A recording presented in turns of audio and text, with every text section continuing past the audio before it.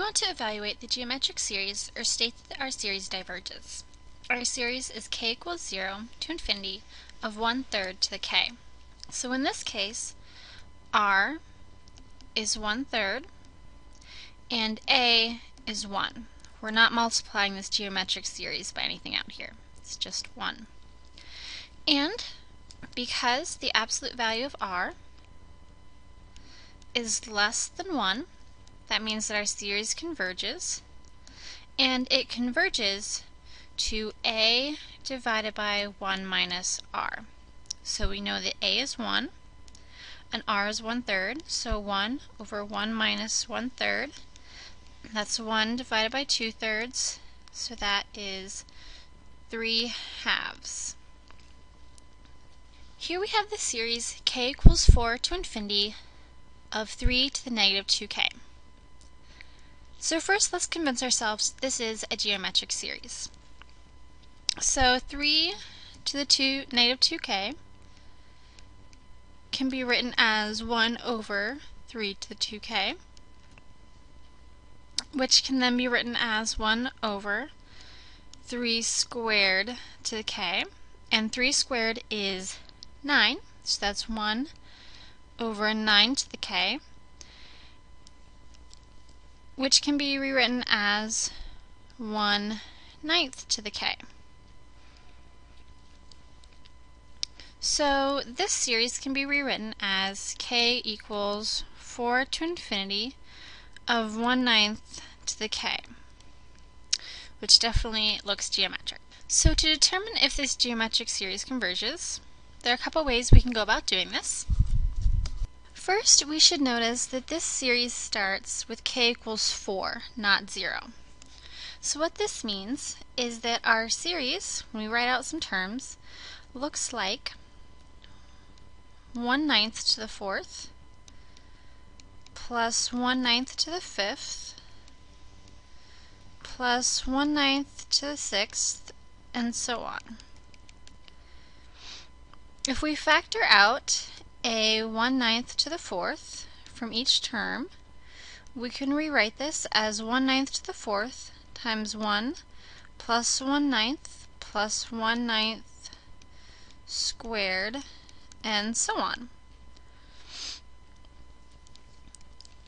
So now this series is the series k equals 0 to infinity of 1/9 to the k.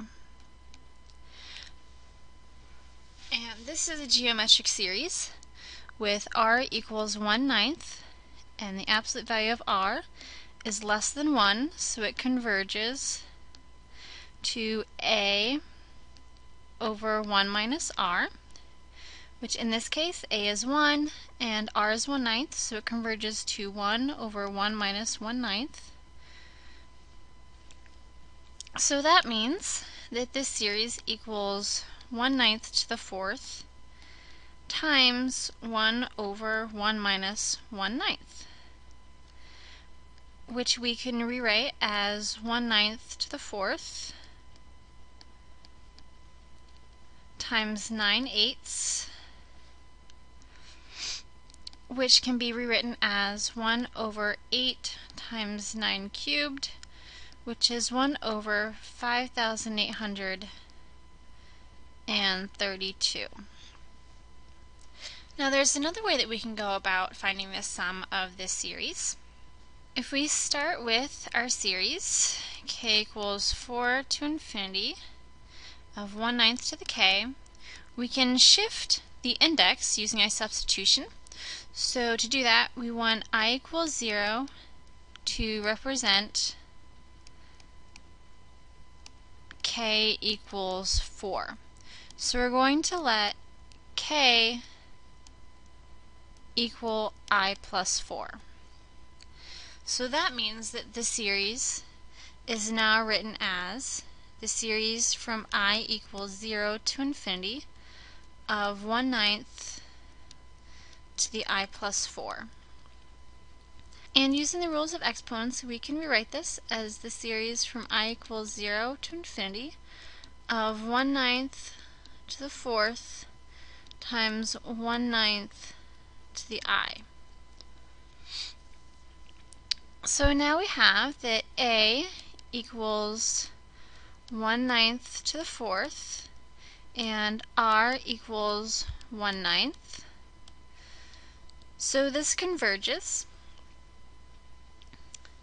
to A, which is 1/9 to the 4th over 1 minus R, and R is 1/9. And this also equals 1 over 5,832, as it should. So that's another way that we can go about finding the sum of our series. And we have one more option. Again, starting with our series k equals 4 to infinity of 1/9 to the k.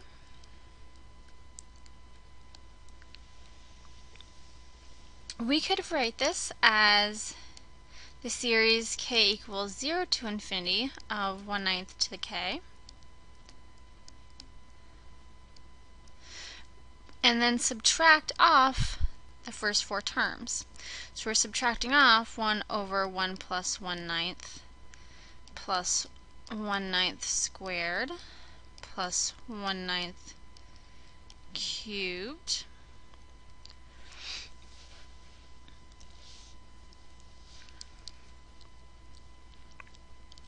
So now we have this geometric series, and the sum is 1 over 1 minus 1/9.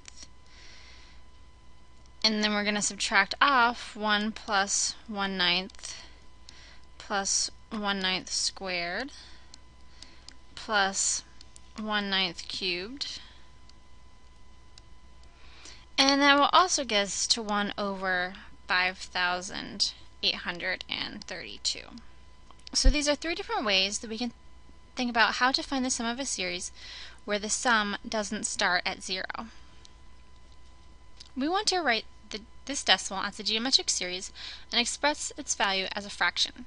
So we have 0.07 repeating, which is 0.07, 07, 07, and so on. So this looks like 0.07 plus 0.0007 plus 0.000007, and so on, which we can rewrite as 0.07 plus 0.07 times 1/100th plus 0.07 times 1 over 100 squared, and so on.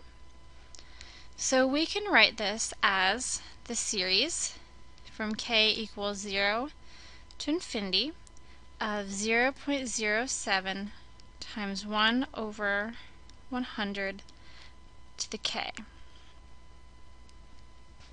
Here we have the series k equals 0 to infinity of 3 times 2 to the negative k. So first let's convince ourselves that this is the geometric series.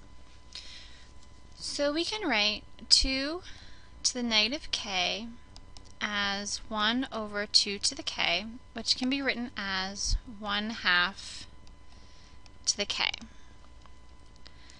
So that means that this series is really the series from k equals 0 to infinity of 3 times 1/2 k. So we see that this is a geometric series where a equals 3 and r equals 1/2.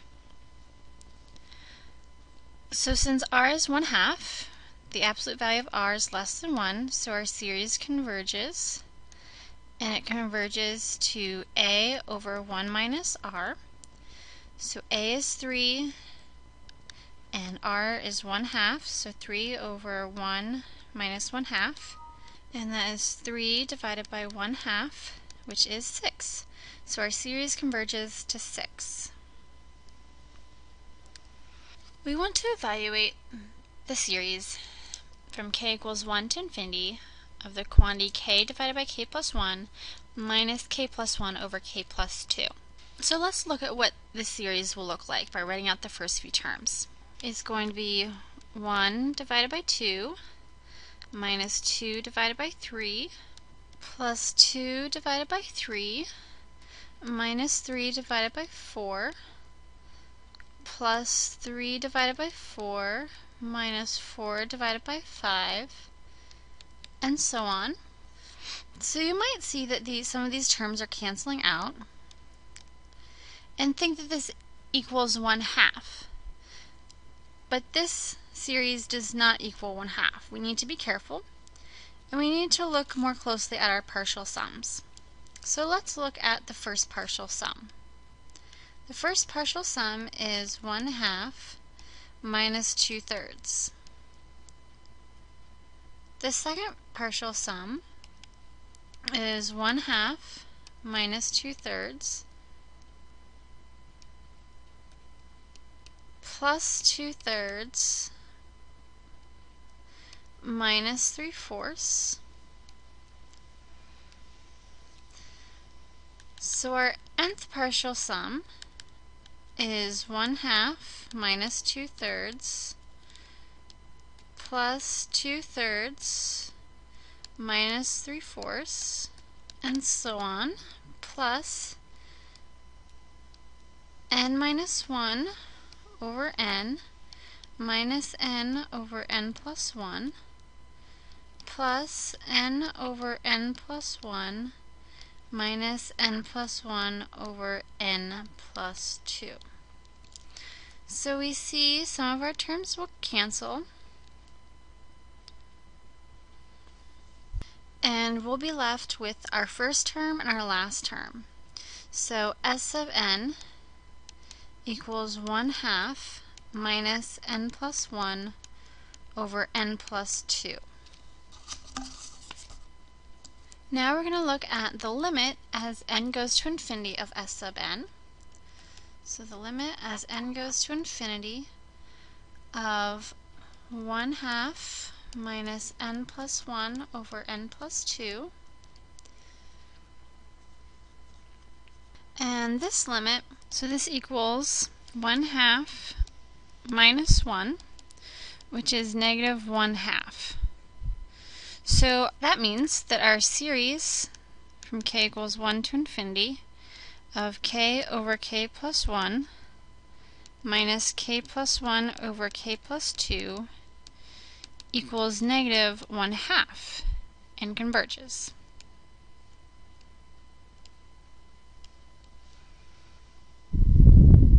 We can also note that k divided by k plus 1 minus k plus 1 over k plus 2, if we found a common denominator, we could rewrite this as k squared plus 2k minus the quantity k squared plus 2k plus 1, all divided by k plus 1 times k plus 2, and that equals negative 1 divided by k plus 1 times k plus 2. So we could rewrite this series as the series from k equals 1 to infinity of negative 1 over k plus 1 times k plus 2, which equals negative 1/6 minus 1/12 minus 1/20, and so on. So this note will be helpful later on when we'll start with a form that looks like this and is one fraction, and use partial fraction decomposition to rewrite it as a telescoping series. Here we have the series k equals 3 to infinity of 4 divided by 4k minus 3 times 4k plus 1. Looking at this series, we see that there is a product in the denominator. So it looks like this could be rewritten using partial fractions into two separate fractions. So looking at that, we have 4 divided by 4k minus 3 times 4k plus 1 equals a over 4k minus 3 plus b over 4k plus 1. So then we have a times 4k plus 1 plus b times 4k minus 3 has to equal 4. A times 4k plus a plus b times 4k minus 3b equals 4. Now we split this out into a system of equations, things without k and things with k. So 4a times k plus 4b times k has to equal 0 because there's no k term over on the right side. And a minus 3b has to equal 4. So we have 4a plus 4b equals 0, and a minus 3b equals 4. So a plus b equals 0. So that means that a equals negative b. And if we plug that into our other equation, then negative b minus 3b equals 4. So negative 4b equals 4, and b equals negative 1. Since b equals negative 1, that means that a equals positive 1. So we can rewrite this as using partial fractions as the series from k equals 3 to infinity of 1 over 4k minus 3 plus negative 1 over 4k plus 1. So now we have a telescoping series. If we look at the nth partial sum, we get 1 over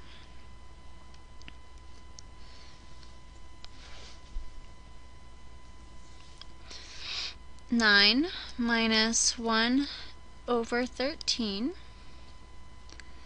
plus 1 over 13 minus 1 over 17 plus 1 over 17 minus 1 over 21, and so on, plus 1 over 4 times n minus 1 minus 3 minus 1 over 4 times n minus 1 plus 1 plus 1 over 4n minus 3 minus 1 over 4n plus 1.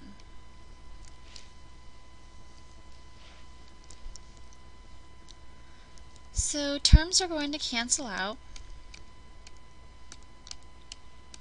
and we're going to be left with s sub n equals 1/9 minus 1 over 4n plus 1.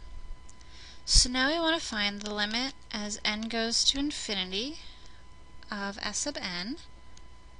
So the limit as n goes to infinity of 1/9 minus 1 over 4n plus 1, and that equals 1/9. So our series converges to 1/9.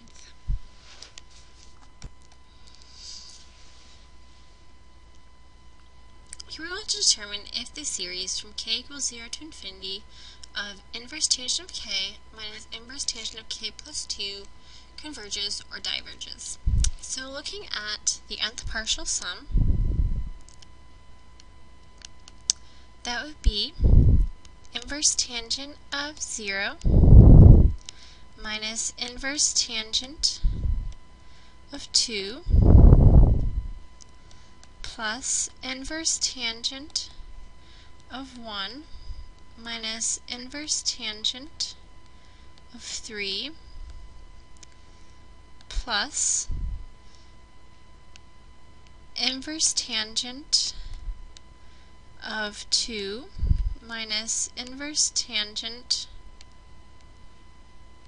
of 4, and so on, plus the n minus 1 term would be inverse tangent of n minus 1 minus inverse tangent of n plus 1 plus inverse tangent of n minus inverse tangent of n plus 2. So a lot of these terms are going to cancel out, and we'll find that we are left with S sub n equals the inverse tangent of 0 plus the inverse tangent of 1 minus the inverse tangent of n plus 1 minus the inverse tangent of n plus 2. So then we look at the limit as n goes to infinity of S sub n. So we're looking for the limit as n goes to infinity. Inverse tangent of 0 is 0. Inverse tangent of 1 is pi over 4 minus inverse tangent of n plus 1 minus inverse tangent of n plus 2. Now the limit as n goes to infinity of inverse tangent of n plus 1 and n plus inverse tangent of n plus 2, those are both pi over 2. So we get the limit as n goes to infinity of S sub n is 0 plus pi over 4 minus pi over 2 minus pi over 2, which is negative 3 pi over 4. So that means that the series from k equals 0 to infinity of inverse tangent of k minus inverse tangent of k plus 2 converges to negative 3 pi over 4.